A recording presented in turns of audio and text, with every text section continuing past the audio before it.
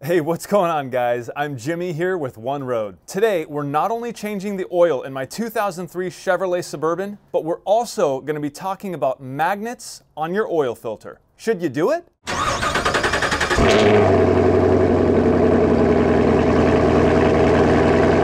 I recently put out a video called The Most Important Part of an Oil Change. At this point, that video has over 500,000 views, which is excellent for the size of my channel. I'm actually really happy about that video, and that's why I wanted to talk about this subject again. Because shortly after I put that video out, a pretty well-known YouTuber by the name of Scotty Kilmer, and Scotty, don't kill me. He put out a video that talked about how magnets on oil filters was snake oil and it's a myth, and did a whole history lesson about how cars never used to have oil filters. But guess what? Now they do. Would you run your car these days without an oil filter? Absolutely not. You would not. Why? Because we developed scientifically a way to filter our oil. Now, one of my other arguments is the simple fact that most manufacturers are putting magnetic oil drain plugs and other magnetic parts, whether it be on the transmission or back in the rear end. They all have magnets there to catch ferrous material floating around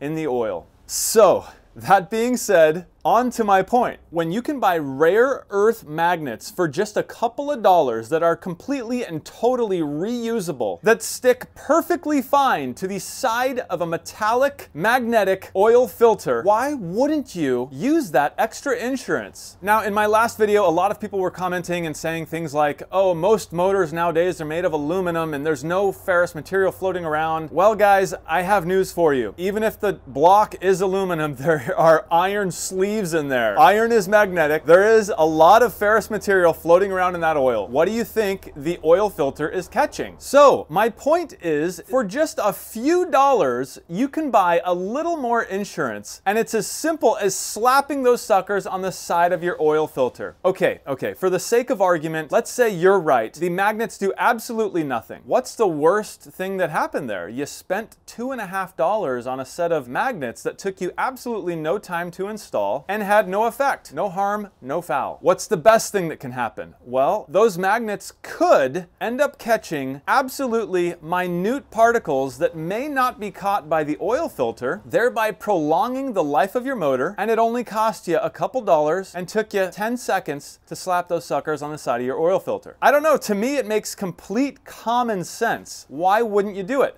The manufacturers are doing it on their drain plugs. I'm also going to add those magnets to my oil filter. It just makes sense. Why don't we talk about these magnets for a second? I bought them at Harbor Freight. They were just $2.50, and there's 10 of them. They come in this little safety bottle with actually a child lock on it, because these magnets are actually very dangerous for kids to play with, so do not let your kids get anywhere near these things. They are extremely strong, rare earth magnets, and they are light and tiny, which means they most likely will not fall off in the course of driving, hitting bumps and potholes and all that good stuff. All right, well, enough about those magnets. I'm gonna go ahead and change the oil. Okay. All right, so first step is gonna be to take your oil cap off here. This helps the oil to flow when you're draining it. Then we are going to jack the car up just a little bit so I can fit under there better. And don't forget your jack stand.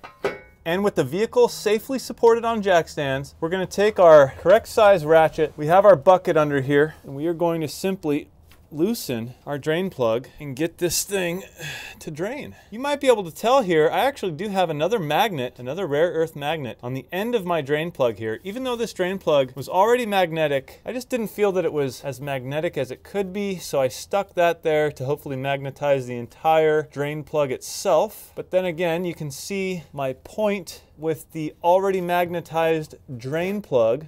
And there goes the oil right down the drain. The oil is almost completely drained out, and now we're going to work on getting our oil filter out. And I'm going to be using this tool here, this oil filter wrench, because that sucker's on there. Twisting this baby off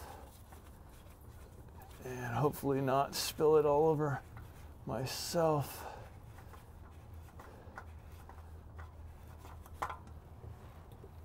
Okay, I'm going to take a dab of this old oil and just rub it around the gasket here, just to give it a little bit of lubrication while I screw it on. We're also going to check and make sure our old gasket is still on our old filter, in which it is. And here's our new filter with all of our magnets. We're just going to screw this puppy up there. Now, for the sake of this video, I've already installed the magnets, but obviously you could install these afterward just to make your life a little easier. I would actually suggest that you do that. I'm going to go ahead and wipe off now the end of my drain plug, get any of that metal off of the magnetic tip there. Drain plug is nice and clean, so we're going to go ahead and install that.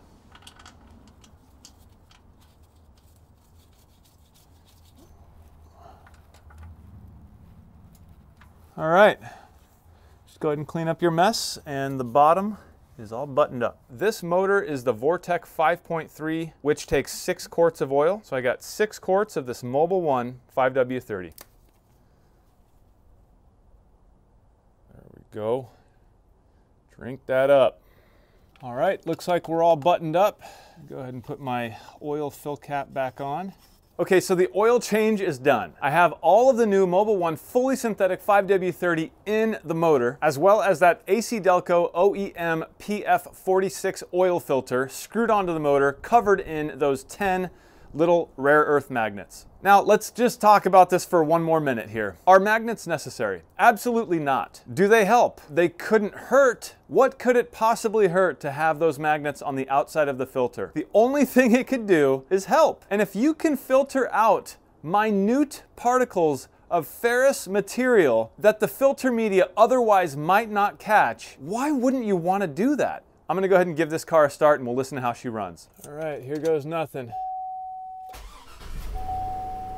Oh yeah. Listen to the kitten purr. The truck is running great. Those magnets are working excellent. Kidney liver and bladder remedy, snake oil. What am I distant? Snake oil. Okay, Scotty Kilmer's awesome. Don't get me wrong, guys. I follow his channel.